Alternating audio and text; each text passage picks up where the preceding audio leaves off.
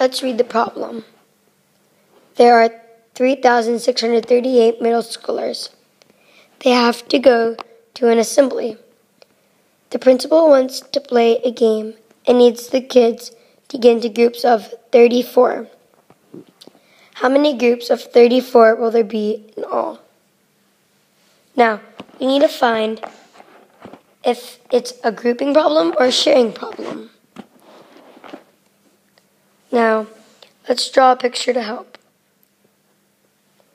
Here is one group, and there are 34 people. Now we need to figure out how many groups are there. And that would be a grouping problem, because it already shows how many each group shares. So that's why it would be a grouping problem.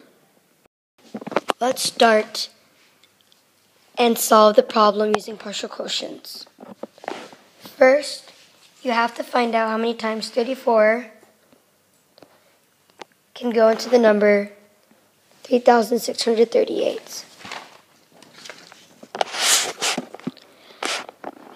You can take the answer and solve how many times it can go into it. And I wrote it right here.